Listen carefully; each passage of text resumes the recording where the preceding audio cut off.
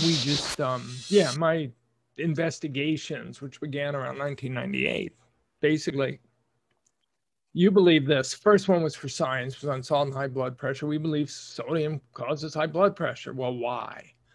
So let's go back to the clinical trials. When was this tested? Where was it tested? And you just keep going back in time, looking for that study that showed definitively that we get high blood pressure and hypertension because we eat too much salt. And in that case, those studies didn't exist, which is then kind of mind-boggling, right? Because you believe it definitively.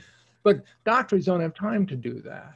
Yeah. Often, I think I say this in the new book, The Case for Keto, the difference between the people who argue that meat is unhealthy is an unhealthy part of the diet, and those of us who argue that it's not, is that we actually know the literature and have gone looking for the evidence, and they don't. They've been, it's a kind of groupthink. That's what they hear in the worlds they live in, that this is terrible stuff, and then they repeat it dogmatically, whereas we're the ones who actually went through the effort of going through the literature, however long it takes, to look for the evidence.